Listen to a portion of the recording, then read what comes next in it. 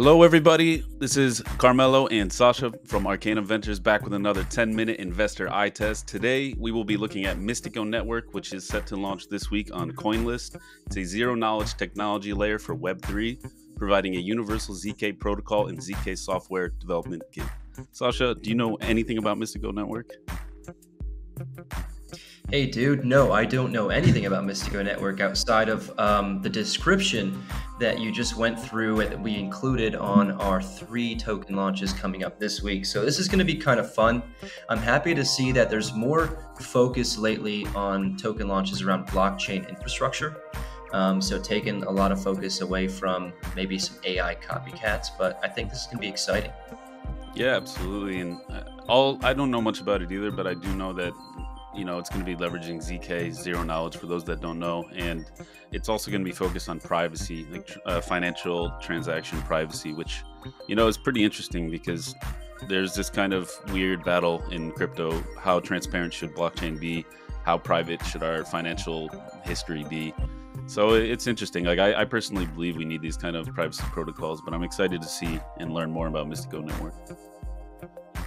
Absolutely. And without further ado, let's put 10 minutes up on the clock, starting meow. Okay. Mystiko Network, an ICO, and it's active. Let's see. It's, I guess, active until tomorrow, but some of these numbers are kind of crazy right off the bat, man. So we've got 29 million raised for Mystiko Network. And again, this is potentially user provided information on CryptoRank, but still a very, very high number and a very high valuation, 150 million FDV.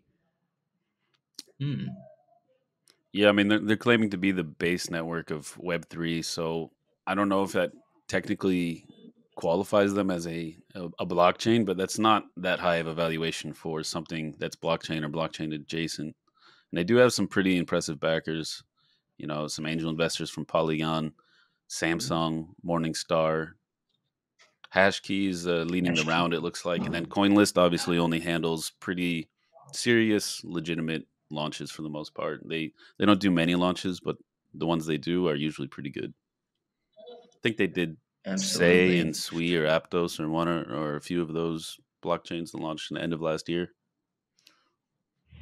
Yeah, let's be honest. I think CoinList is the only tier 1 exchange. So let's go ahead, or sorry, tier 1 launchpad. So let's go ahead and dive into the website and see what we got.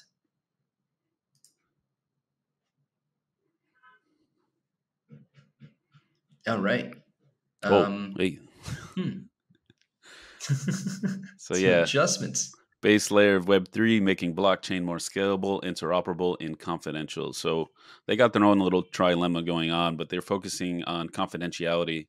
But the billion-dollar question is, how can you make the right people's history confidential while also, stopping money laundering, being AML compliant, and basically stopping like the funding of drug cartels or terrorists or whatever you want to call it. So this is, I imagine, where the ZK comes in. Um, I think I personally understand that bit, but I don't understand what the token will do. So I guess that's always the big question on these 10-minute investor eye test.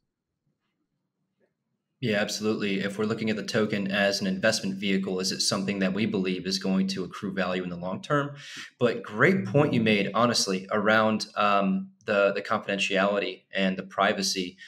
Because if there's no kind of centralized authority that's going to be governing this, then it seems like it's susceptible to censorship or even shutting down, just like Tornado Cash. Yep. I don't think many regulators around the world want something that's like completely confidential and censor resistant. hmm So it makes you wonder, like, how are they going to govern the confidentiality, excuse me, and the privacy? But they've got the mainnet live. Apparently, total volume. I'm assuming that means TVL, like the locked value in the chain or the network, 140 million. And then they've got universal SDKs for all blockchains and apps, which is what you want to see Yeah. for a new network coming to market. You want to see some infrastructure that already exists that allows people to bridge currency over, and then builders, obviously, to build dApps, with wallets and other types of smart contract infrastructure. So that's cool. Yeah, and I think it's live on Ethereum already, and it's live on several chains. But they want to integrate as many as they possibly can and create this kind of walled garden private ecosystem that interacts with. Instead of creating their own, I think a few before have tried to create their own private, not transparent blockchains. So that didn't really take off well. And like you said, you have to be compliant with the governments to be allowed to exist, unless you're completely decentralized, which isn't very easy to accomplish, except for Bitcoin. Yeah, I completely agree. This website, to be honest, is a little bit disappointing for me. Like, I think it's too simple. There's not enough information into what this really is. And there's no real context around participated programs. I don't know what BNB chain program or Chainlink program they're referring to. But It's a good point. the use cases here might give us a little bit of insight into what the token does, maybe, but it looks like it's more so focused around the network use cases. So there's cross-chain bridges, which I mean you must have if you're building a new civilization across the river, you need to get people over there somehow. Payments, I'd be surprised if they didn't have payments. Wallets/on-chain identities, okay. And then ZK technology for respecting privacy or pseudo anonymity to some extent. DeFi, I think a lot of people are very excited about DeFi and new networks. Private DeFi. So, private DeFi. Check that out. ZK of ZK. Design features ZK rollup of transaction ZK snarks. It guarantees both scalability, less cost, and privacy. Okay, so I maybe we could find some technical white paper if we're interested in diving deeper. Yeah, I think they have a pretty robust actual white paper, not just one on Gitbook. But I still think this is very developer focused. It's talking a lot about the SDK, but obviously we want to learn as much as we can about the token. I haven't seen any information about the token yet, which is a little bit concerning. Like you said, the website is a little underwhelming considering the valuation and the hype behind this project and the lack of information about the token right off the bat. To be fair, they did link their white paper at the top, so maybe we're just fading them before we have a chance to look at that. Well, we got to take one step at a time. Anyways, we've got a real white paper, and it looks like a technical white paper. If you see, it's mostly just text, which is kind of what you would hope to see for a more technical layer one or layer two or network based project. There's a lot of words. Not going to read through a lot of this, but what we want to try and find is the use case around the token. Yeah, I think we were joking with some of our advisory clients this week about hitting investors over the head with a way too technical white paper that no one will ever read. They'll just assume you're smart by reading, seeing all the charts and the mathematical formulas. And I think that happens a lot in the VC space. It's kind of funny. I think a lot of people, I've got some experience reading journal articles, like science articles, back in university, and some early careers. But I know a lot of people are just reading these, and instead of like having the acumen or the experience to like criticize and find the holes, they're just like trying to hang on by a thread and understand. So it's like this is very complex stuff. Don't blame yourself if you can't get it. And a lot of this goes over my head. And But it's no, important to try and take a critical view. and there's absolutely no way you can read this in 10 minutes, let alone make an investment decision in 10 minutes. So, yeah, that's not the point of this video, at least. Oh my God, we're only halfway through, and I don't see anything about the token yet. There's no. Hey, you know what? Here's a tip for you, Mystiko Network. Table of contents, my friends. Yeah. And just more information about the token. Like, this is great from a technical There's perspective. no. No. There's nothing about the token. There's nothing. Um, yeah, there's the references. Okay, so maybe they've got something else in docs. Oh, here we go. We've got a Git book, my friend. Ah, they got both. Yeah. Um, Tokenomics on the features. bottom. Oh, okay. Here we go. XZA. It's an ERC20. Hmm.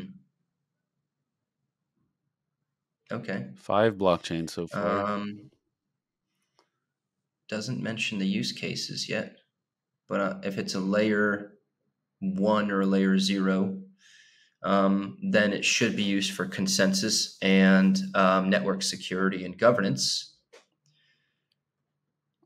Operation So miners are utility. operators who help batch users' transactions into a ZK rollup. Relayers are operators who help users pay gas in the destination chain. Okay, so these are primary utilities along with ZK governance. So these are good things you want to see. Like the token needs to be there to as part of the consensus mechanism, as part of the ZK rollup mechanism. Yeah, and I like how they didn't just throw governance there. Like it looks like they actually thought about the voting periods and the governance protocols. And I mean, I would still like to see more information, but this is sufficient for me as an investor that I believe that they've actually put some thought into governance at least. And yeah, those utilities make sense. Uh, Yeah, absolutely. And they got the token contract here, funny enough. But I wanted to show you something. Look at this full financial privacy, which, I mean, that's a hard line to draw in the sand, you know? That's going to draw some ire from regulators. yeah, I mean, I firmly believe in financial privacy for little people or citizens, unless you're doing something horrible, which is a tiny, minute fraction of a fraction of the population. What I want to see less privacy and transparency for is big institutions. We should be allowed to see institutions like BlackRock or Vanguard and where they're pushing their money, where they're sending it, and governments as well. We need accountability for governments and entities, but for little people, no. Hmm. We deserve we deserve privacy until proven otherwise. So I think that's where the ZK comes in. The fascination with ZK and its scalability and its privacy. You can log information in off the blockchain and then just have identifiers or tags. I think that's what they're doing over at WorldCoin too.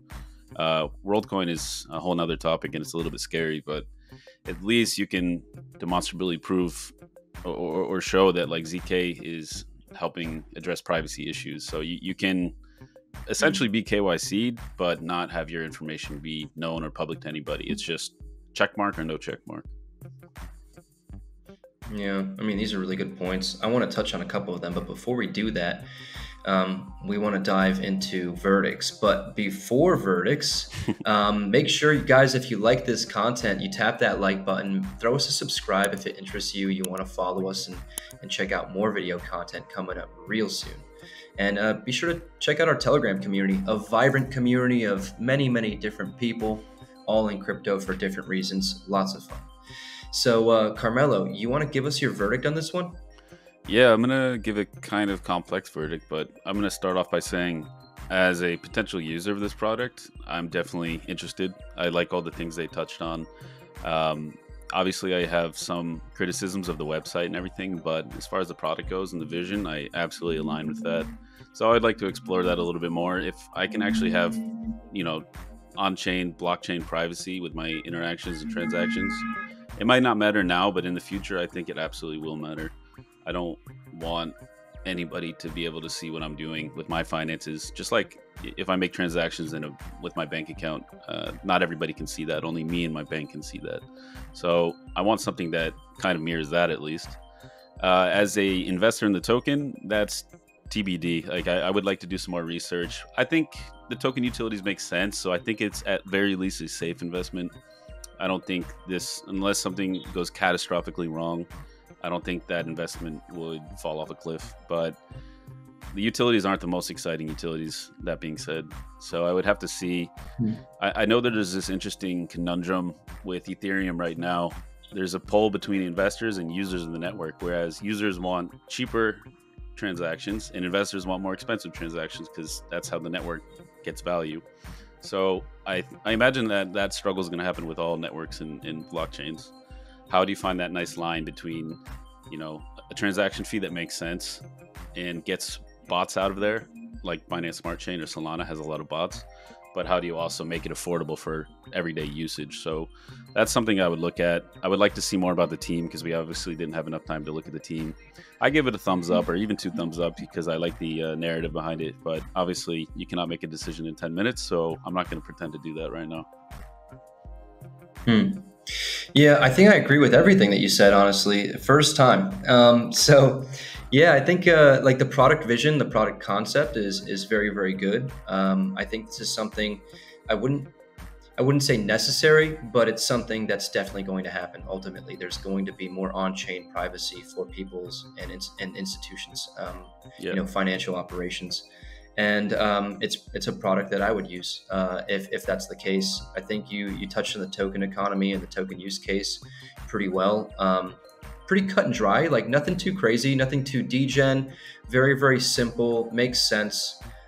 It's simply a network token and a governance token. And so, as an investment, you're right, it is a safer one than a lot of things out there that people are aping into. Yeah.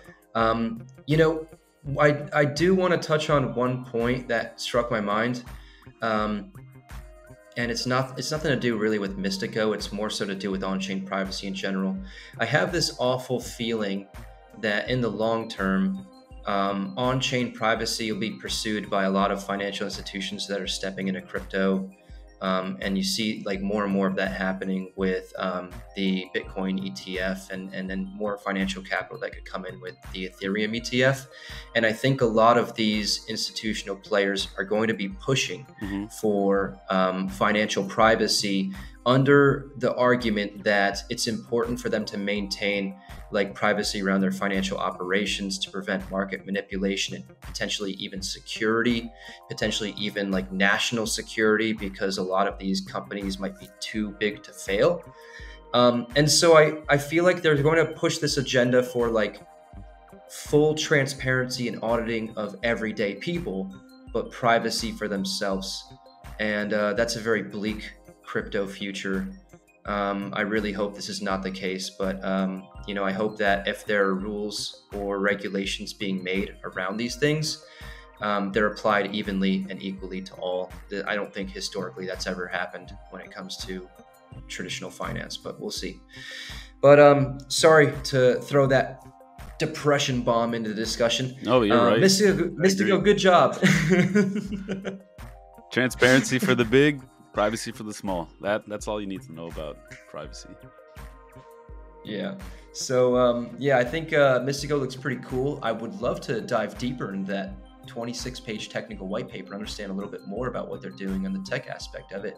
And I'm sure there's some hint of what the token ties into there. But for me, one thumb up. I'm more interested. And that's 10 minutes in the books from your boys at Arcanum Ventures. Thanks for watching. Again, tap that like button, subscribe. We'll be around very soon. Thanks and take care, y'all. Cheers.